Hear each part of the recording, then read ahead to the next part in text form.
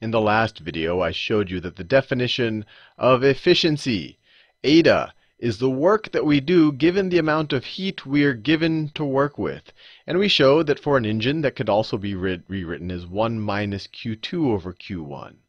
Or essentially the heat that we output from our heat engine divided by, or 1 minus the heat we output from our engine divided by the amount of heat we input from our engine. Now, we applied this formula to a Carnot cycle, and we said, hey, for a Carnot engine, we could get an efficiency. We get an efficiency of this. So let me write this here.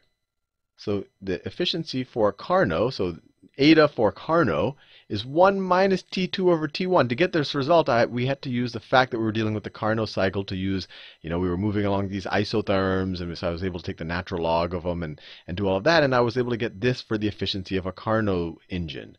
And let me be very clear. This is the efficiency that can only be attained by a Carnot engine. The other definitions of efficiency, so when I just defined efficiency is equal to the work performed divided by the heat, let me call it the heat input, or when I defined it as the change, the net heat, let me put it the net heat in, so Q1 minus Q2 over Q1. This applies to all heat engines. This is true for all heat engines, including the Carnot engines. And a heat engine is an engine that operates on heat. I probably should have said that a while ago. And this engine that I made, this Carnot engine, is definitely an engine that is operating on heat because it's taking heat here and later it releases the heat down here. The cycle just shows what's happening to that engine. I just want to make that distinction too. The engine is the actual physical thing. The cycle just describes what's happening to it. So, with that said, I said that this is only true for a Carnot heat engine. Now, what I'm about to embark on, and I don't know if I'm going to finish it in this video, it might take into the next video to do it properly, is to show you that if we're operating a heat engine between two temperature sources, so I have my hot temperature source, I'll call that TH for T hot, and I have some, that's an H, not an N, it's transferring some heat, Q1, and some other heat is coming out at Q2, and I'm performing some work, and then Q2, and then my other cold temperature reservoir, I'll call that T cold, is down here, and that's where I'm releasing the heat to. I'm going to show over the next few videos that the most efficient engine is this theoretical Carnot engine, that no engine can get more efficient than this. So if this is a Carnot engine, this is the most efficient engine. The most efficient. Or this is the ideal, where nothing is lost. Well, I'll go into that in more detail. No engine can get more efficient than this Carnot heat engine. So to get there, to prove it to you, I'm just gonna play with the Carnot engine a little bit, just to show you some of the tools that it has at its disposal. So one of the things, let me just draw a PV diagram. It's P, that's V. Let's see, oh, whoops, wrong tool. P and V. P and V.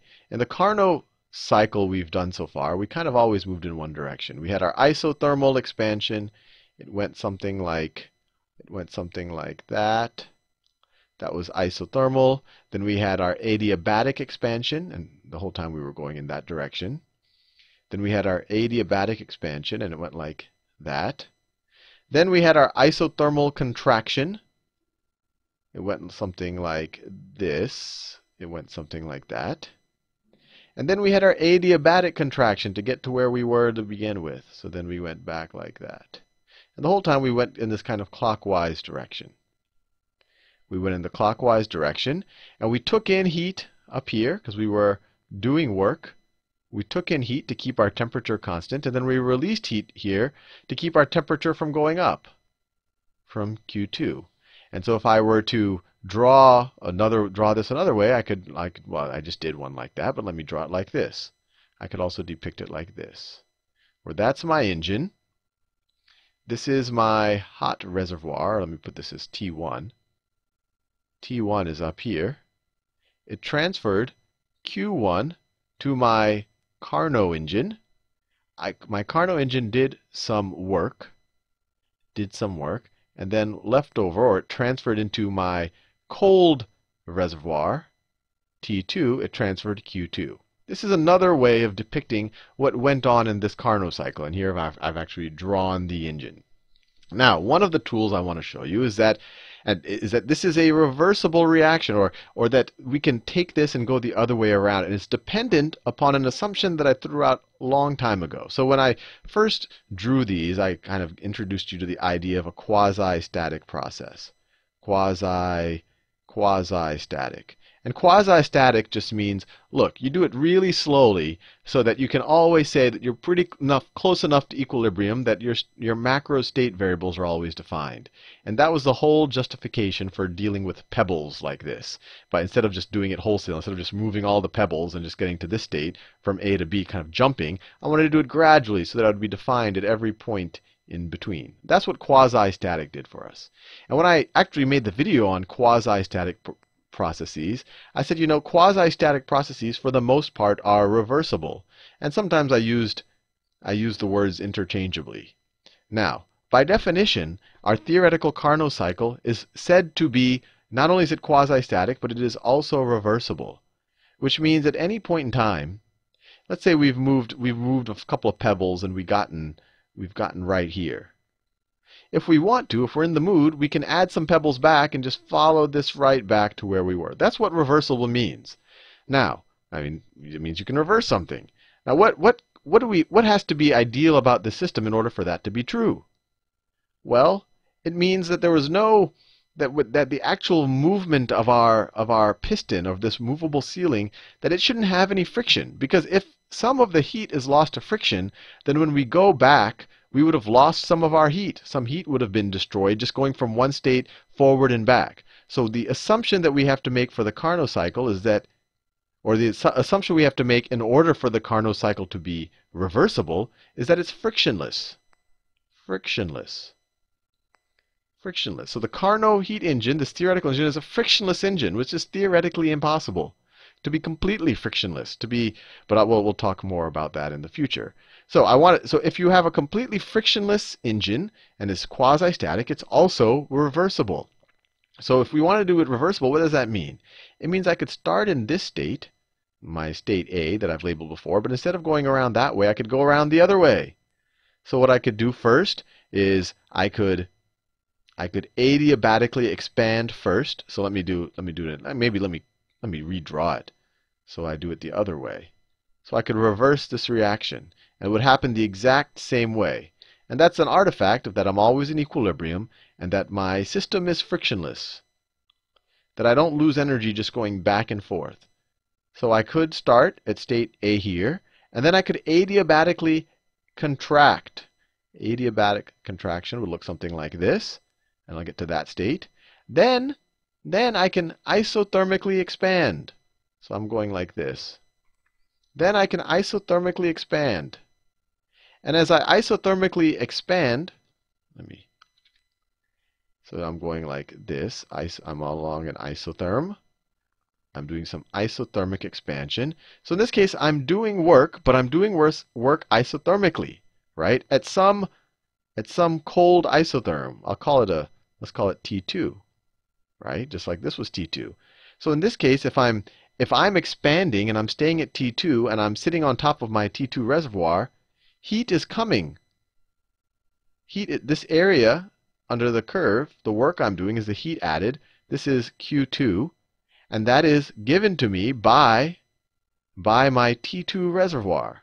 So everything is going in reverse. That's the whole idea. Then I adiabatically contract.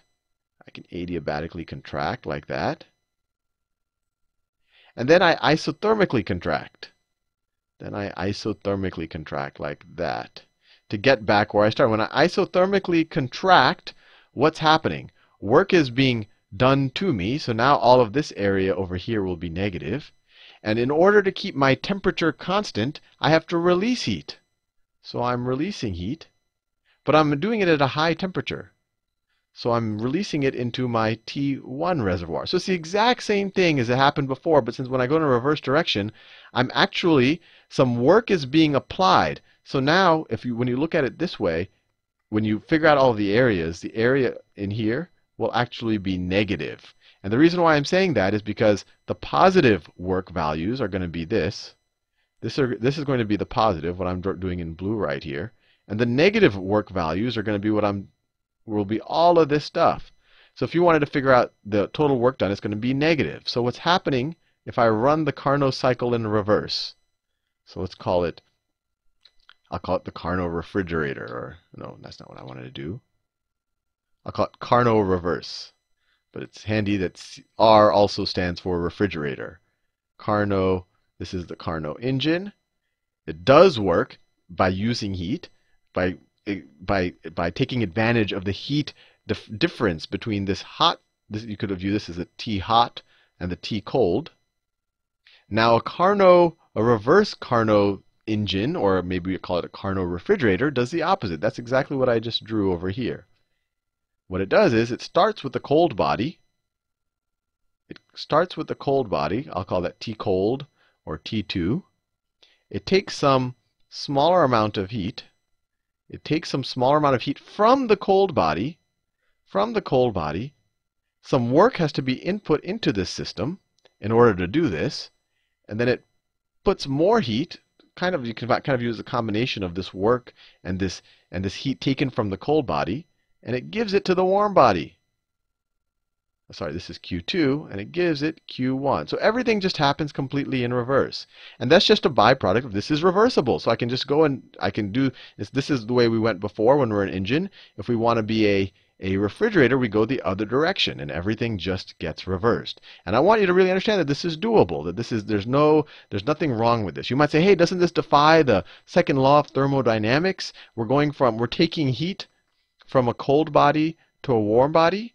And my answer will be the same thing I said on my entropy videos. I said, well, no, we're applying some work. This is a refrigerator, so some work has to be done in order to do this. And whatever object that is doing the work, maybe in the case of your refrigerator, it's a compressor. That is adding more entropy to the system than the entropy that's being destroyed, or more entropy to the universe than the entropy that's being destroyed by our refrigerator. So this does not defy the second law of thermodynamics. Now, I want to make another point about the Carnot engine. Let me take the reverse Carnot engine. Or let me call it the Carnot refrigerator. So if we take that, and this is really just more math than anything else. If we take that, if we're taking in Q2, adding in some work, and producing Q1, we can scale this up arbitrarily. If we take 2 times, let's say we take x times. If we take x times Q2 in, and we put in x times W in, then we're going to put x times Q1 into our top reservoir. And that makes sense because these are just arbitrary numbers. So for example, if we have 2 Carnot engines in parallel, you can just kind of view that whole thing as 2 Carnot engines doing it together. So all of these would be 2s.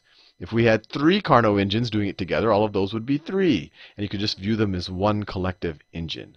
Now, with that said, I think I've laid the framework for at least the ideas that will let us show that the Carnot engine is the most efficient engine that can be produced.